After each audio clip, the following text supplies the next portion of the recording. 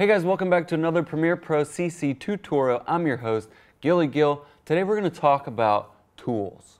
Not like tool bag, but tool, like tools. Yeah, tools. Is it tools? Yeah. Hey, tools. No. Yeah, tools. Yeah.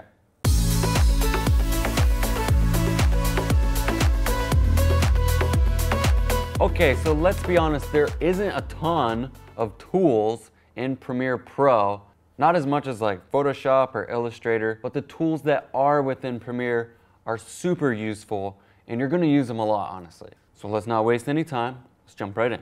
The first tool that I think you guys are gonna be using the most is the selection tool. The selection tool, keyboard shortcut V, is what you're gonna use to grab a hold of things. You're gonna be grabbing it to move, you're gonna grab it to trim the clips. It's a selection tool, it's what you use to grab things. It's a selection tool. You select with it. Now there's other ways to make selections within the timeline, and that is the very next tool, and that's the track select forward. So let's say you have multiple clips, and just for the sake of demonstration, I'm gonna put a bunch in here. That's good. Now let's say we want to add a clip in between this one and the next clip. Now we could drag a selection around these clips and move them, or we could use the track select forward tool. And what the track select forward tool does is wherever you click in the timeline, it's going to select all of the clips after that point, whether it's on video track 1, 2, or 3, and that goes for audio as well. So you're making a mass selection from that point forward in the timeline. So we can move all those things independently, and we can drop another clip in between. You see this little arrow in the corner? That means there's another tool hiding back there. You just click and hold and you can see the track select backwards. So much like track select forwards, it's going to select everything backwards from the point where you click. Okay, directly below that is the ripple edit tool. So basically the ripple edit tool is a sort of magnetic way of moving clips around in the timeline. So take a look at the clip here, 37. We want to extend that clip, but normally if we used the selection tool and we extend that clip, we can't. It's like blocking us. In the same way, if we want to take this other clip backwards, we can't do that. It's kind of like the clips are stuck in that way. You can't cross another clip. Now we can bring that into itself so we can shorten that clip and create a gap, but that's not what we want to do. So grab the ripple edit tool and see what happens. What happens when we go towards that clip now? We can see that we can move that way, and when we extend that clip, it pushes every other clip past it out. Does that make sense?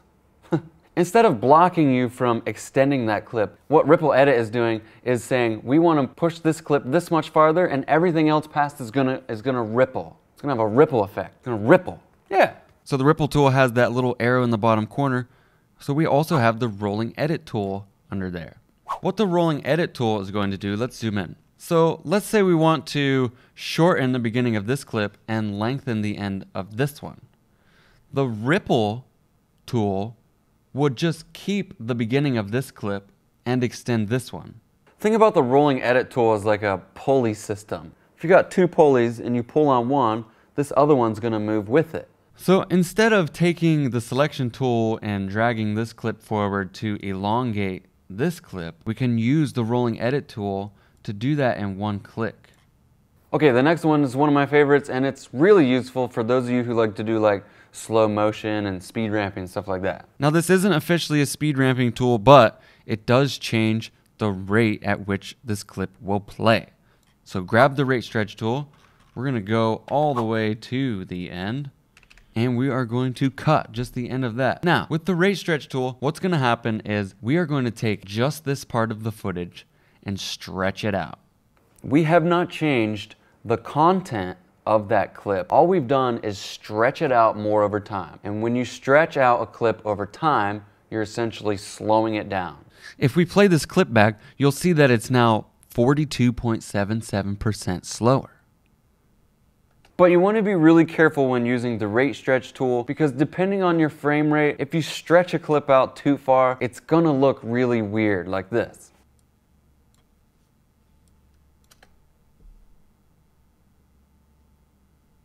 You can just tell that it's kind of stepping and it's super duper slow-mo, an unnatural 20% of normal speed. Not the ideal way to slow-mo a clip, but it can work in a pinch. Okay, next up is the slip tool. The keyboard shortcut for that is Y.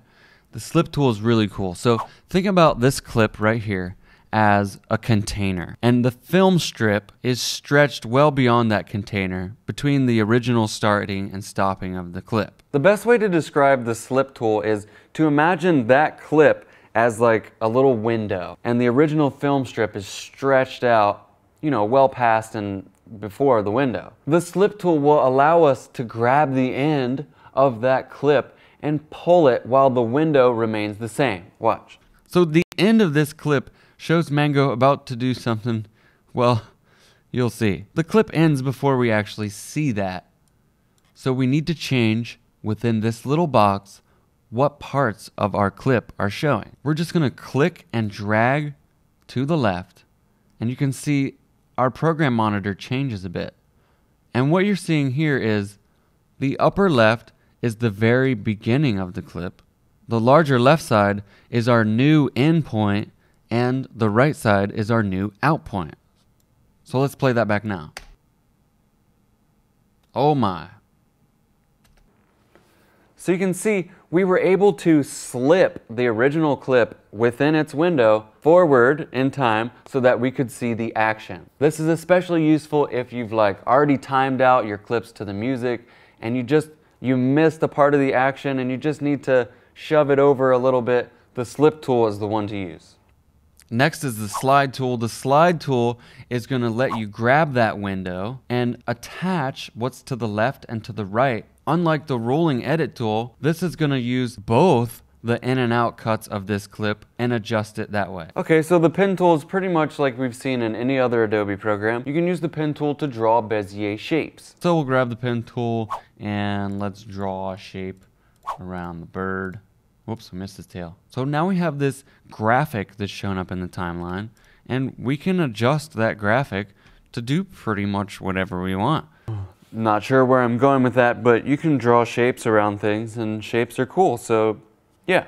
I honestly don't use pen tool very often. I'll create all my graphics in Photoshop. Below the pen tool are your other shape options, which are rectangle. Clear enough, you can draw rectangles. And the ellipse tool, obviously you can draw circles.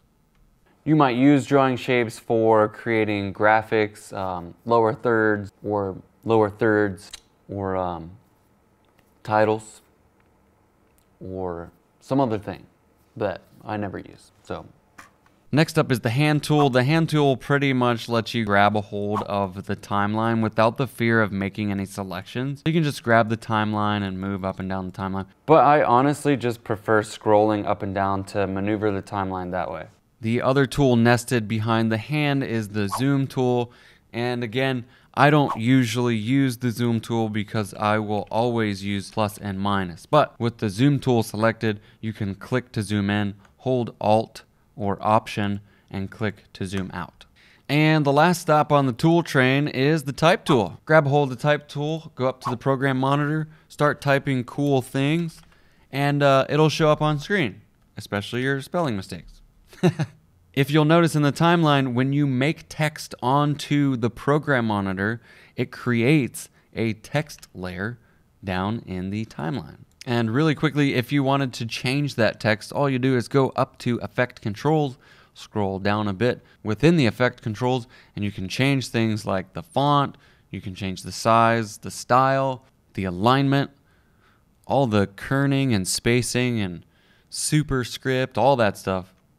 Anything pertaining to changing a property about the text can be found in the Effects panel. Underneath the Type tool is the Vertical Type tool, which pretty much is the same thing, except for the text will appear vertical. So yeah, that's pretty much all the tools within Premiere Pro CC, of which you can use to expedite your workflow. I personally don't use all of the tools. My most common tools are the selection, the slip, the rate stretch, forward select tool, track select, forward track select, All of those are my most favorite tools. All the other ones I pretty much have a keyboard shortcut for. Anyway, I hope this was helpful to you guys. Thank you so much for watching. Make sure you hit that like button, subscribe if you aren't with notifications on, and I will see you on the next one.